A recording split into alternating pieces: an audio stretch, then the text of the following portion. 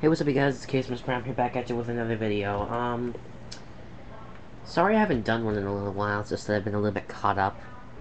Just been a little bit tired at school and work. Well, not really work, because I haven't done any work. I'm not working yet. But regardless, this is a review I've been putting off for an extremely long time. I wanted to do this sooner, but, you know, I'm a little bit late. Me and my friend were talking about this over the summer last year, as in July, early August, before my birthday. And I bought this some of my birthday money, and I thought, what the hey. So why not give it a review, huh?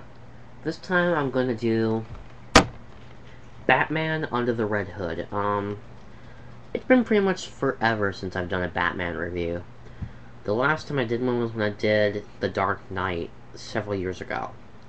And that review was crap. Of all reasons, that video was definitely crap.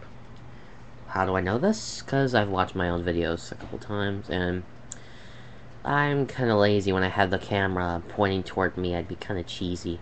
This is a little bit better, because I actually have something to put the case on. I don't have to hold it up or anything. But here's the case. You have Batman there. This is actually the, probably my favorite one of all of them. There was a couple versions of this that came out. There was this one, and there was the Blu-ray that came out with the Jonah Hex short. And there also was a version that came out at Best Buy, which came with a little minifigure of the Red Hood, but it was kind of cheesy in articulation. The case art says up here, DC Universe Animated Original Movie, Batman Under the Red Hood. You've got Batman there, and you have the Red Hood. His eyes were not gold in the movie, they were a whitish color. On the spine there, in that really awesome font, it says Batman Under the Red Hood. On the back, you have a picture there of Batman on the new Batcycle, which I'm really digging. It says, Dare to Look Under the Hood. In Batman Under the Red Hood, Batman faces his ultimate challenge as a mysterious Red Hood takes Gotham City by firestorm. One part vigilante, one part criminal kingpin. Red Hood begins cleaning up Gotham City with the efficiency of Batman, but without following the same ethical code. Killing is an option. And when the Joker falls in the balance between the two, hard truths are revealed and old wounds are opened. Featuring fantastic voice cast headed by Bruce Greenwood, Jensen Ackles, and Neil Patrick Harris, this dazzling DC Universe original animated movie twists and turns through action-packed battles and exciting surprises for a thrill ride you can't miss. You do have a couple stills here. You've got Batman with somewhat of a new Robin. The original Robin was killed early in the movie by the Joker.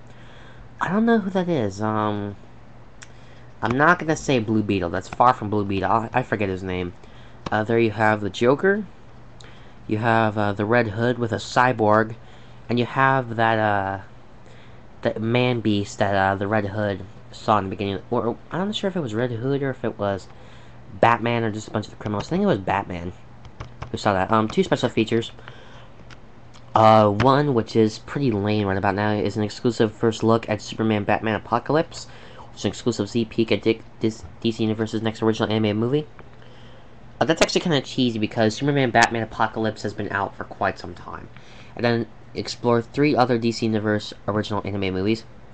The only difference between this and the Blu-ray version is that 1, it doesn't come with a digital copy, and 2, it doesn't feature that bonus short with Jonah Hex, which I'm not really missing that much. Open it up. No insert, but you do get a nice picture of Batman there. It says Batman Under the Red Hood. You get him in some sort of deserted part of Gotham. No inserts, which kind of suck. Of all of DC's animated films that they've done, I'm gonna go on a limb and say that this one's been my favorite. Mask of the Phantasm was good, but I think this one was just a beast, because it features another one of my all-time favorite Batman villains, and probably everyone's favorite, the Joker. And, it's just an awesome movie. I would love to see a little bit more promotion for this. I mean, at the San Diego Comic-Con 2010, they handed out these free masks of the Red Hood, and it had the Batman Under the Red Hood logo. And it said in theaters, and on DVD and Blu-ray, July 27th. And, I do know they made some sort of statue that came with the movie in a foreign country. But what I would like to see is, I'd like to see, like, either DC Universe or DC Direct or even Mattel, wait, not Mattel, Magic Collector, do a line of Batman Under the Red Hood figures. They did one for Superman, Batman, Public Enemies.